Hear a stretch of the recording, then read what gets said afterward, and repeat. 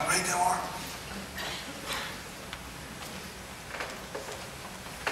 Preaching a sermon on unity because our children are studying unity and harmony. In the name of introduction, wow, this is a different sermon than what I wrote. You might know who those guys are. The one on the left is a guy named Devil Ants Hatfield. The guy on the right is a guy named Old Randy McCoy.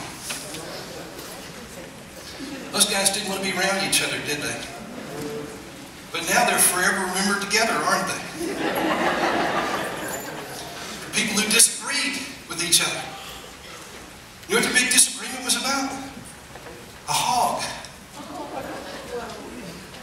Yeah, one of them raised a hog and was kind of letting it graze in a feral sort of way, and lo and behold, it wandered into another's property, and he thought that he had feral rights to it too, and they had a court case over it.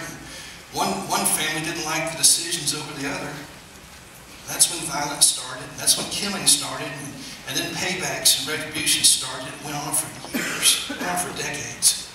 A lot of loss of life. And as much as I love bacon,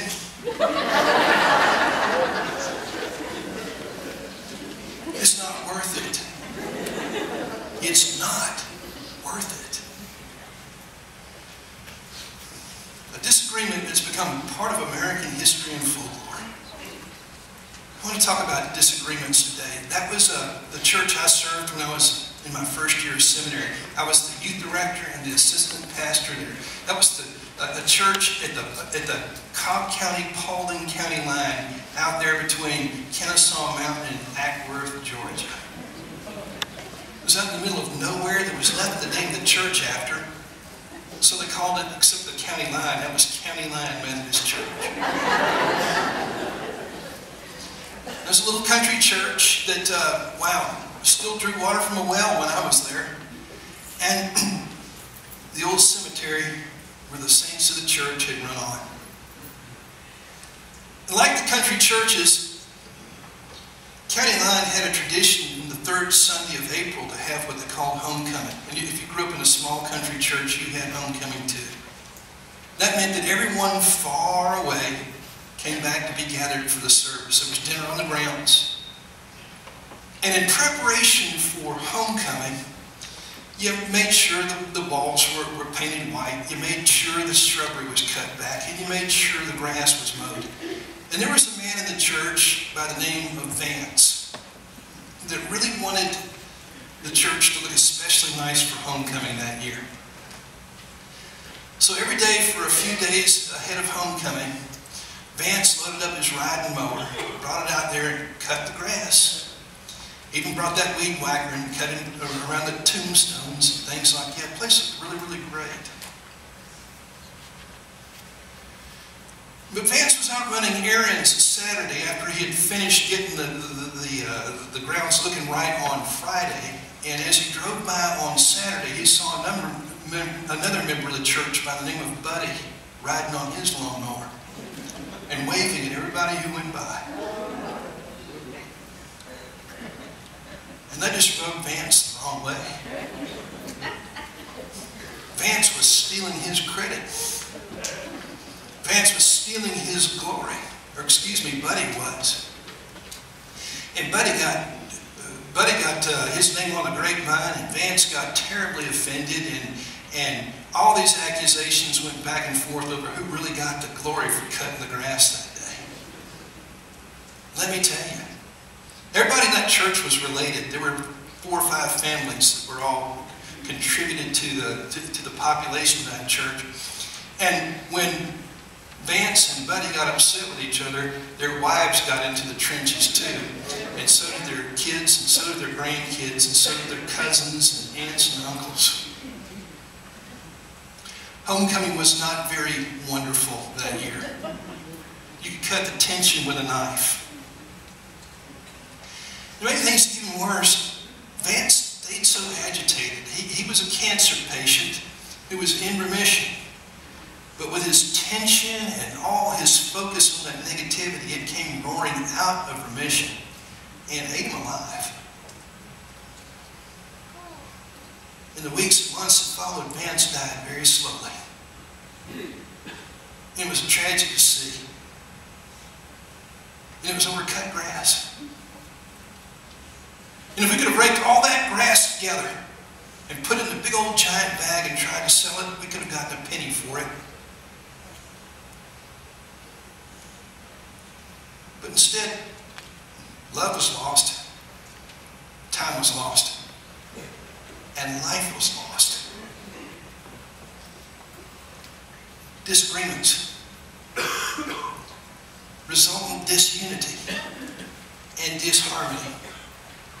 You could probably come up with stories just like that yourself. Maybe your home life featured disharmony and disunity. Maybe it features that right now. Hey, could well be that your marriage has featured that too. And I probably don't need to articulate the heartache involved in something like that. Could be the place where you work. Could be the place that you go to relax. Could be your neighborhood. It could be any institution in which you're involved. You know those toxic effects of disunity and disharmony. Makes me want to go to the truth of God's Word, find out why this is the way it is. But when you read of God's Word, you find out that it happened in that too. The story's told in the book of Acts about, oh gosh, it was white when I wrote this, I promise you. It was white at the 8 o'clock service too. The story's told in the book of Acts about how, well, Paul, the Apostle Paul, and one of the other big champions of the faith, Barnabas, had themselves a falling out. The scripture says sometimes later, Paul said to Barnabas, let's go back and visit the believers in all the towns where we preach the word of the Lord and see how they're doing.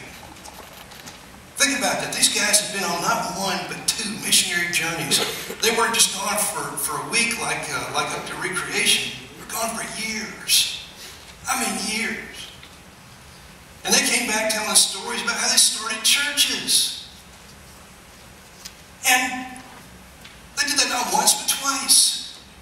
And now they're about to go out a 3rd time, and it's, let's go back and see. Let's go back and see.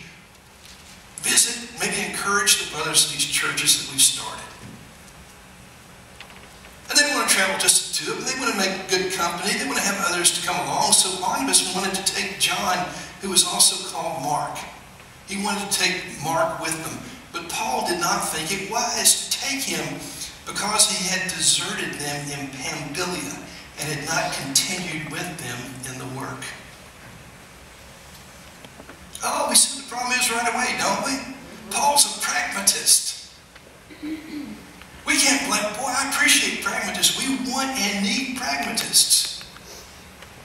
And back when they were on one of their former missionary journeys, and Mark found the going too tough, he turned around and went home. He quit. So I know exactly what Paul's thinking. He's thinking this guy, John Mark, is a quitter. If you quit once, there's a very high likelihood he'll quit again. Better that he just stay home, and that way we won't be distracted by whether or not he's going to leave us. But wait, there's Barnabas too. Those of you long-time Bible students, you know what the name Barnabas means, don't you? The son of encouragement. Exactly. And man, we always need encouragers, don't we? I appreciate the encouragers in my life. I appreciate those pragmatists, but I appreciate those idealistic encouragers too. This is what I appreciate about Barnabas. He sees that John Mark grew up since that day he walked home in Pamphylia. Whatever it was that made him quit, he's going to encourage the quit out of him. He's going to encourage him for Christ and encourage him for kingdom purposes. So we had the idealist and we had the pragmatist. And they probably started out just simply saying, this is a good idea, no, it's a bad idea. Well, John Mark has changed. Well, we can't take that risk.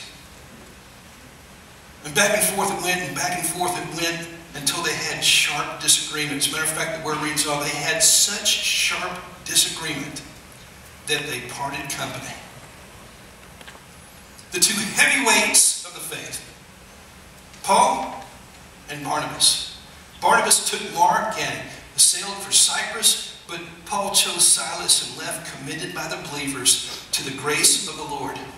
He went through Syria and Cilicia, strengthening the churches. Now, God's grace is at work. Sad that the division happened the way that it happened. And this is not to try and put some stamp of approval on division, because obviously great things happen from this. Paul and Silas go all over Syria and Cilicia, and the church gets strengthened. And John, who was called Mark, he went on to do great things for the kingdom too. Thanks for the encouragement from Barnabas, because the gospel according to Mark, he's the author. But still, people of faith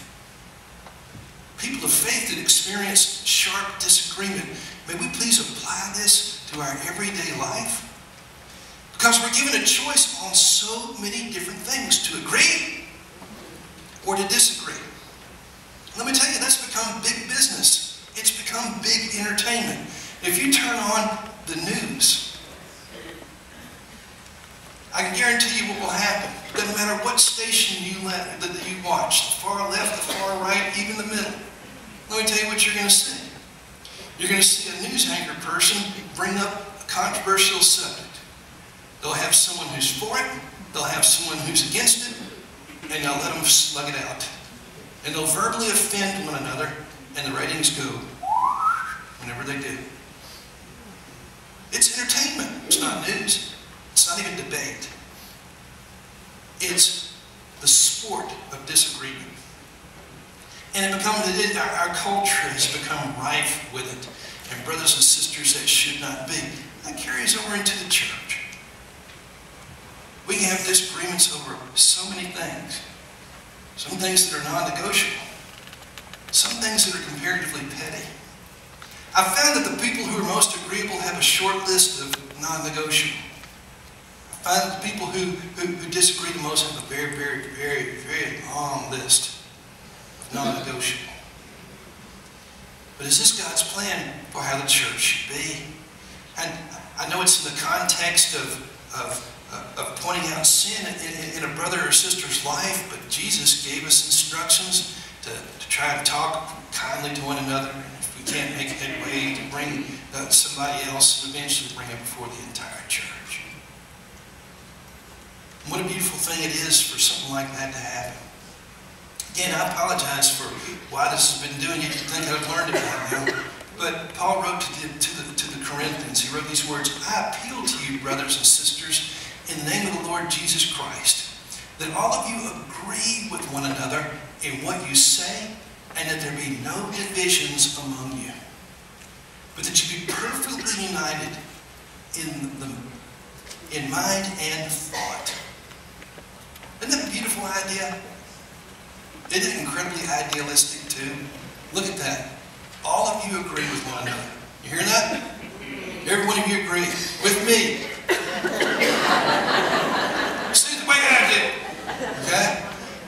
I wouldn't argue with you if I didn't know that I was right. No divisions. You hear that? Means you can't be divided on whether or not music is too loud, too soft, too fast, too slow, too old, or too new. No divisions over that. One thought, one mind. Be perfectly united in mind and thought. That's kind of scary. They accuse us, even in the midst of our present diversity, they accuse us of groupthink. But perfect unification in mind and thought is obviously something that's attainable. And get this, if we don't grasp these things, well, I put it to you this way. That unification of thought that unification of mind and heart around the person of Jesus Christ is obviously something that is incredibly attainable. This is what Paul wrote to the Philippians, and I want you to read this with me. Therefore, if you have any encouragement from being united with Christ, if any comfort from his love, if any common sharing in the Spirit, if any tenderness and compassion. You see the word if in there at all? That kind of makes it all hypothetical, right? This will be our reality if. Depends on if we're unified on something. And if there's an if, then there's usually a then. And Paul's essentially saying, if you stay unified, there are certain riches in Christ that will be yours. And thereby implication, if you decide not to stay unified, these riches will be forfeited. They will be given away. They will be lost. They will not be enjoyed because they will not be attained. What will be lost? Oh, things like encouragement. I love encouragement. Don't you love encouragement? When I'm down, I love it when a Barnabas kind of person comes along and picks me up, encourages me. As a matter of fact, when God uses me to encourage others, I have to admit, I get a great thrill out of that. I want encouragement. I want encouragement for everybody except for my enemies. I want my enemies to be discouraged. But wait, if I'm working toward unity, I shouldn't be thinking about my enemies. Now, should I? Okay, so encouragement becomes something that's celebrated. How about comfort? Does anyone prefer discomfort over comfort? I love comfort. I think you do too. I heard some people walking into church today saying, man, let's get a seat with a cushion in it. I've never heard someone walk in and say, let's go find the most hard, lumpy, flat, shapeless, uncomfortable seat I can find. Hey, common sharing in the Spirit. Isn't that a great thing to have? I mean, the one that was there with God at the beginning. The Spirit, the Ruach Elohim. Just the Holy Spirit. If we insist on unity, it'll move. We can share it. If we insist on disunity, it will become grieved and it will lift. Tenderness, compassion. If we love these things, then we ought to stay unified. If we're going to insist on disunity, expect all those things to go away. Our disunity would tell the Holy Spirit, you're not welcome here. It will leave. And just like in the days of the priest Eli, Ichabod, the Spirit, the glory will depart.